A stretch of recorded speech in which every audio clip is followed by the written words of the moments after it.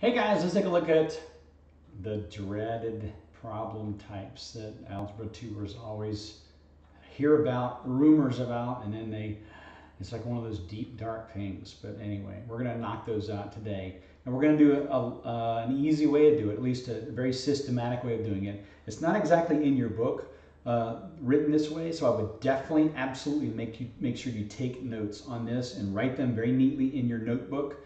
And, again, you should be doing this with your notes. You should have this like in your notebook paper, like doom, doom, doom, and then, 22, and then like that, and then boom, there you go. So make sure we're going to have, a way to do this. And these are not problems, they're puzzles, okay? Puzzles. There's a typo in your book. Don't pay any attention to that, okay? These are the type of problems where you go, oh, John went 862 miles, he did this, blah. How long would it take Fred to go the same 862 miles or whatever? And then you figure them out, okay? These are the steps. Make sure you pause this, write these down, and then use these as a system to solve all these equations, okay? Number one, turn the puzzle into 4 equations. Number two, make sure to have one distance equation, one rate equation, one time equation, and then the 4th equation will be whatever is left that you can look at the paragraph, okay?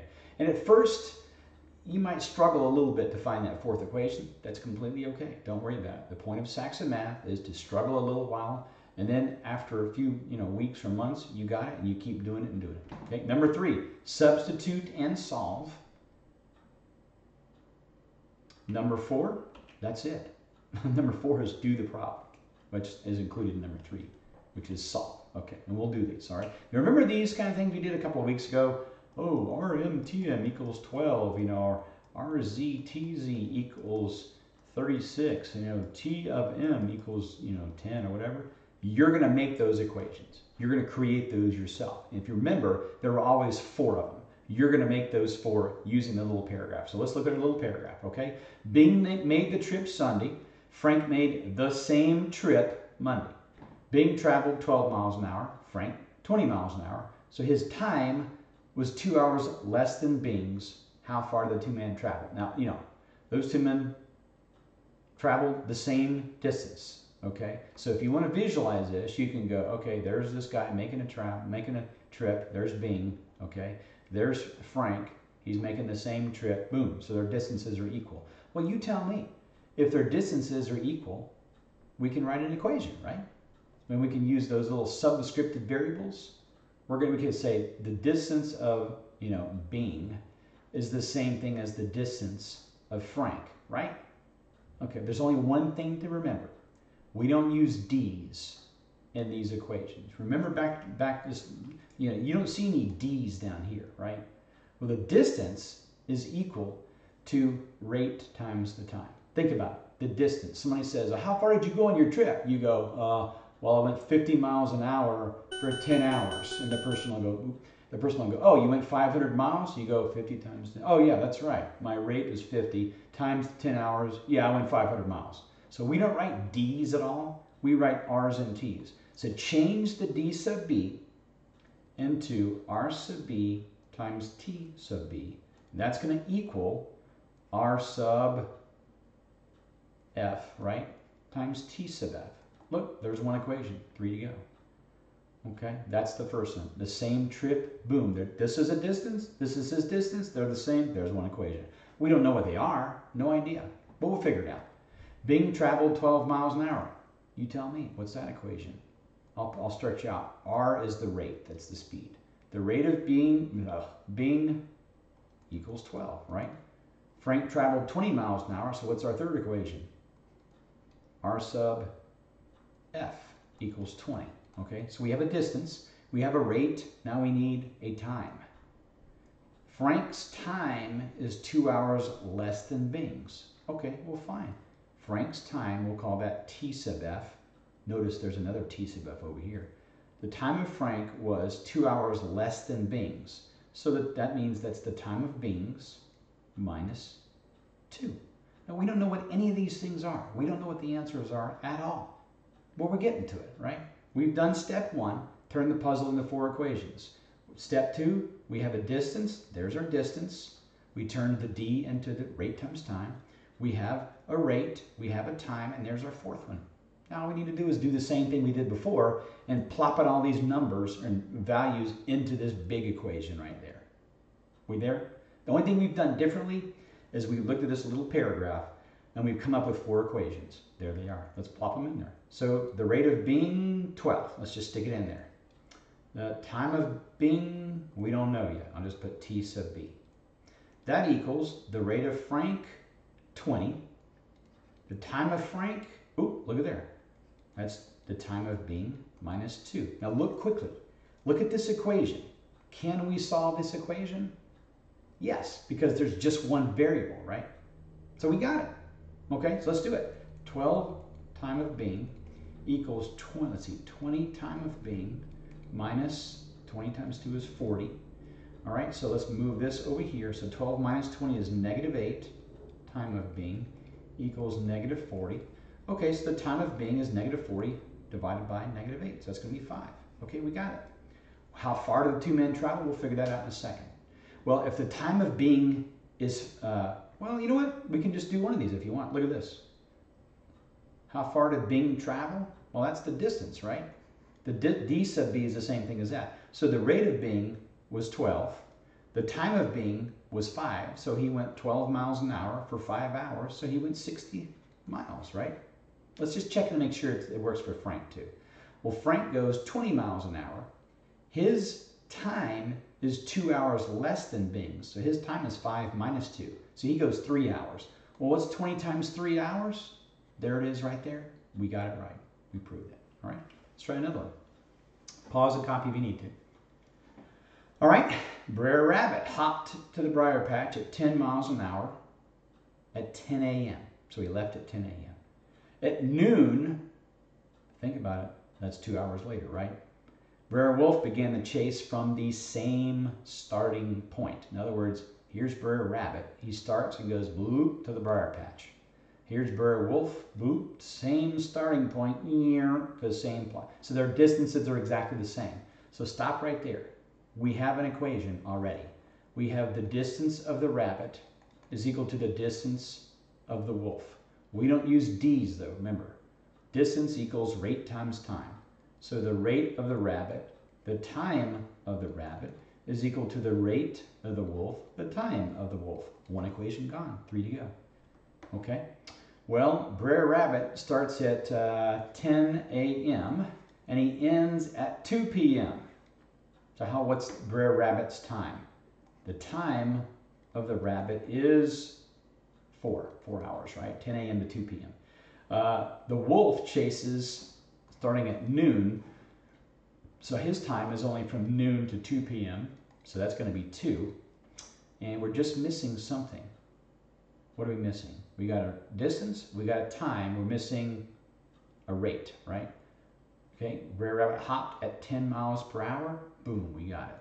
So the rate of the rabbit is 10. There's our 4 equations. Now we just plop it in there. All right, so let's stick it in there. Rate of the rabbit, 10. Time of the rabbit, we got it. It's 4. That equals the rate of the, they're asking us how fast did the wolf run. Rate of the wolf, we don't know. The time of the wolf, though, we know is 2. Okay, so we got 40 is equal to 2 times the rate of the wolf. So the rate of the wolf is 20. There we go. That's all there is to it. You got it. Okay. Use those steps. 1, 2, 3. Figure them out. At first, you might struggle to find the 3rd or 4th equation, whatever. Visualize it. Draw a picture if you need to. You'll get it. No problem. Okay. A little bit of geometry. Just a teeny bit of geometry. We're going to solve similar triangles in proportions. Same kind of thing. Remember about similar triangles. The definition of a similar triangle is that it's a triangle that has the same angles as another triangle. And remember, if they tell you that this angle is congruent to that one, and this is congruent to that one, then logically this 3rd one has to be also congruent to this one right there. Okay, and they're asking us now to solve for x and y. Well, okay, let's try this. We could do a couple of different ways. Remember how we do this. We just stay consistent. If we did 5 over 8 equals x over y, that would be true, but it wouldn't help us very much, would it? Because we have 2 unknowns, we couldn't do it. So in this case, we're going to have to go 5 to 7 is the same thing as x to 9. In other words, left to right equals left to right. Or we could do left to left equals right to right. Either one of those is fine. But let's just go ahead and do left to right. We'll go 5 to 7. So the left to right equals left to right, x over 9. So 7x equals 45. So x is just equal to 45 over 7, which is 6.428571. Repeating decimal. You don't have to know that though. It's okay. This is good enough. Okay, so we have x. Let's try to get y here. Well, what looks like we can, well, if we got x, we could do 45 sevens over y. That'd be kind of a pain though. Let's do this instead. This to this and that to that. How about that? A little easier. 7 over 8 is the same thing as 9 over y. 7 times y is equal to 9 times 8 is 72. And y is going to be 72 divided by 7, or 10.285714. Repeating decimal. Anyway, you don't have to know that. This is good enough right here. That's it. Just know your proportions that are exactly the same. Okay, give A a whirl. Look at your instructions. Okay, you can take a little extra time if you want to. Follow those instructions. Find out 4 equations, and then stick them in there. Remember, don't use d's. You can use d's at first, but go ahead and change the distance of this into rate times time. Rate times time. Rate of something times time of something with those little subscriptive variables. All right, go ahead and pause it and do it. Okay, Elvira made a trip on Tuesday. David made the same trip on Wednesday. So stop right there. We know that David's trip, and we'll start with Elvira. Elvira's trip, or her distance, the distance of Elvira is the same thing as the distance of David. I'll stop right there. That makes sense? Okay, those are 2 distances. We don't use d's, we use r's and t's. So the rate of Elvira, time of Elvira, equals the rate of David, the time of David. 1 equation down, 3 to go. Elvira traveled at 14 miles an hour. Okay, fine. The rate of Elvira is 14. David was 21, so the rate of David is 21. Now we just need a time, right? David's time was 3 hours less than Elvira's. Okay, well, the time of David is the time of Elvira minus 3. Now again, we don't know what these all are. Don't try to guess what they all are from here. Just set yourself up with 4 beautiful equations, okay? Or slightly attractive, if you can manage that. All right, now we just plop this junk in here. What's the rate of Elvira? Boop, 14. Stick it in there.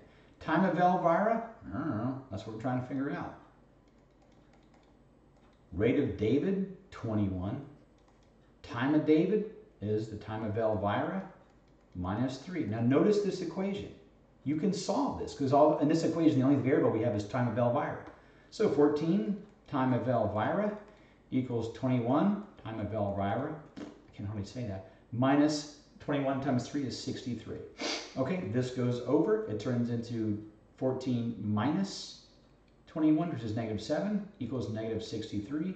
And so the time of Elvira is 9. Now, they are asking us, how far did they travel?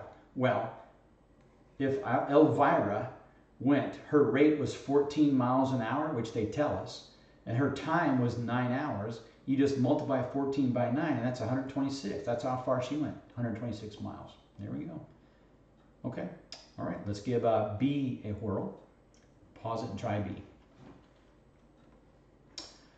Okay, well, again, this is one of these funky ones you might be like, turning your math book around just to see how this works, but I'll leave this the way it is, but I'm going to rewrite or redraw this second similar triangle here. So I'm going to flip this thing so, it kind of goes like 180 degrees over, and then that will give us, the left side will be 5. That'll give us, I'm kind of looking at this thing, the bottom is going to be y, and the top is going to be x. Okay, so did I do that right? I think I did. Yeah, the 5 and then, yeah, okay. So this is what it looks like. I'm just going to kind of go like that. So let's figure out what x is first. So I got a nice, you could go 6 to 5 equals 7 to x, or you could do 6 to 7 equals 5 to x. Let's just do that one. 6 to 7 is 5 to x, so that means 6x equals 35. So x equals 35 over 6, or 5.833333. You don't need to know that, it's okay. Y, same old thing. We can do the, we can do 6 to 9 equals 5 to y. Let's try that one. So we got 6 to 9, that equals 5 to y. So 6 times y is 6y. 9 times 5 is 45, and y is equal to 45 over 6. That is going to be broken down into 15 over 2. That's 7.5. That's good enough. Okay. All right. Make sure you keep those notes handy on how to do those distance equation problems and to use them for today's problem set. So good luck. Take care. See ya.